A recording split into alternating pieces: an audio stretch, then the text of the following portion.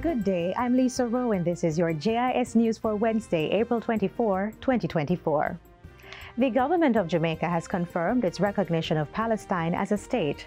The country now joins 140 member states of the United Nations, UN, sharing this position.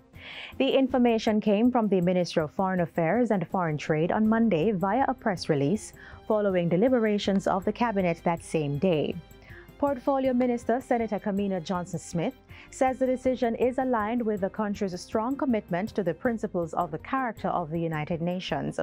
These principles, she indicates, seek to engender mutual respect and peaceful coexistence among states and the recognition of people's right to self-determination.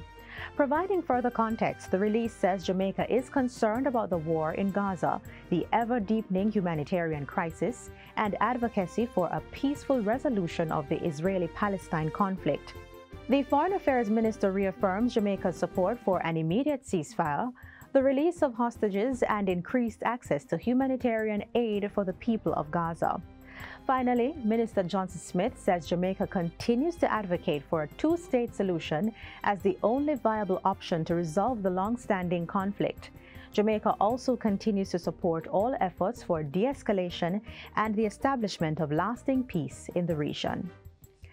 The Jamaica Bauxite Mining Limited (JBM) is set to jumpstart a $445 million industrial project to boost agricultural development in rural areas.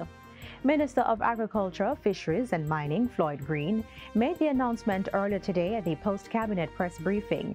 Minister Green revealed that the initial phase of the 101 Industrial Park project would see the establishment of a development park in southeast St. Anne.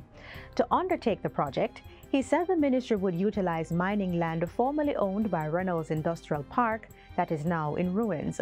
Construction and rehabilitation of the site is expected to run for 9 to 12 months. We'll be doing warehousing, we'll be looking to position that area as a pathway to economic prosperity. We do see an employment factor of about 100 jobs directly, and this is just phase one. Stressing the importance of this initiative, Minister Green says the project will also offer aspiring farmers access to land at a reduced rate. Meanwhile, he says the ministry is also in the early stages of developing a commercial zone and a housing complex, which will be revealed later this year. Two critical pieces of legislation have been tabled in Parliament, with amendments to support the minimum wage increase that takes effect on June 1. They are the National Minimum Wage Amendment Order 2024 and the Minimum Wage Industrial Security Guards Amendment Order 2024. The motion was moved by Minister of Labour and Social Security Pernell Charles Jr. on Tuesday. The national minimum wage will increase to $15,000 per 40-hour work week. This rate is the same for the industrial security guards. Similarly, for work done during any period not exceeding 40 hours, that will move to $375 per hour. In relation to time and a half, there has been an increase to $562.50 per hour for work done in excess of 40 hours in any week. Double time will increase to $750 per hour for work done on a rest day or on a public holiday. I want to use this opportunity to appeal and to strongly urge all employers, particularly those with the means to do so, to offer their workers compensation that exceed the minimum threshold. And I want to use the opportunity as well to applaud all of those employers who are already doing so.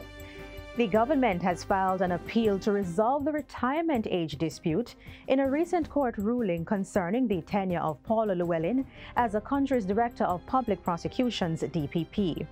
Last Friday, the Constitutional Court struck down an amendment that allowed Mrs. Llewellyn to elect to stay in office beyond her 63rd birthday as unconstitutional. The court upheld the constitutional amendments, confirming the valid extension of the retirement age for these positions to 65 years. Despite this affirmation, the court ruled that the current DPP, Paula Llewellyn, could not remain in her position until age 65 creating a significant contradiction within its verdict. The government says it remains committed to ensuring that statutory and constitutional amendments serve their intended purposes without ambiguity. Mrs. Llewellyn has since vacated the role. Senior Deputy DPP Claudette A. Thompson has been appointed to act as the Director of Public Prosecutions. The Minister of Finance and the Public Service, Dr. Nigel Clark, says the government is fully dedicated to ensuring an efficient procurement system through the streamlining of the processes. Minister Clark says the aim is to ensure equity, value for money, transparency, fairness, reliability, and economic growth. We're going to take out one of the layers in the system by abolishing the sector committees.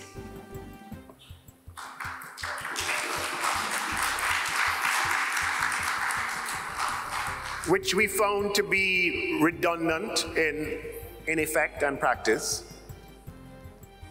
We are also going to increase the thresholds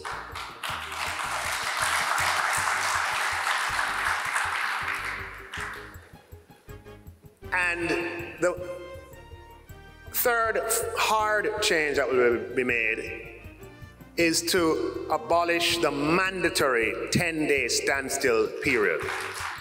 The Finance Minister was speaking at the opening of the Elevate Procurement Conference held at the Montego Bay Convention Center on Tuesday. The minister further states that the Office of Public Procurement Policy will publish benchmark timelines for the different stages of the procurement process. This aims to set clear expectations and improve accountability. And the good news with an electronic procurement system, we will be able to measure and report on how entities are performing with respect to these benchmarks. And finally, government lawmakers paid a glowing tribute to retired clerk to the Houses of Parliament Valerie Curtis during Tuesday's sitting of the lower house. Prime Minister Andrew Holness recalled Ms. Curtis's guidance and expertise in navigating the complexities of parliamentary procedures. Our retired clerk was again an indispensable and invaluable resource in ensuring that the order of the House in terms of its business and procedures was well maintained. Tributes continued with the Speaker of the House of Representatives, Juliet Holness, and the Leader of Government Business, Edmund Bartlett. She has commendably led her staff in providing the necessary procedural and administrative support to the members of both houses. During her time at Parliament, Ms. Curtis displayed a commitment to upholding parliamentary ideals, even as she displayed a people-centered approach to parliamentary administration. Ms. Curtis operated at the national level, providing sound procedural advice and being a competent administrator. Prior to her appointment as a clerk of the House of Representatives in July 2021, Ms. Curtis was the acting clerk in 2020 and deputy clerk in 2006. She was conferred with the Badge of Honor for Meritorious Service and the Order of Distinction Commander Class for her service to the Parliament of Jamaica in 2014 and 2020 respectively. Prime Minister Holness noted that Ms. Curtis had earned the respect and admiration of her colleagues and the nation. And that's it for JIS News Today. I'm Lisa Rowe. Thanks for watching.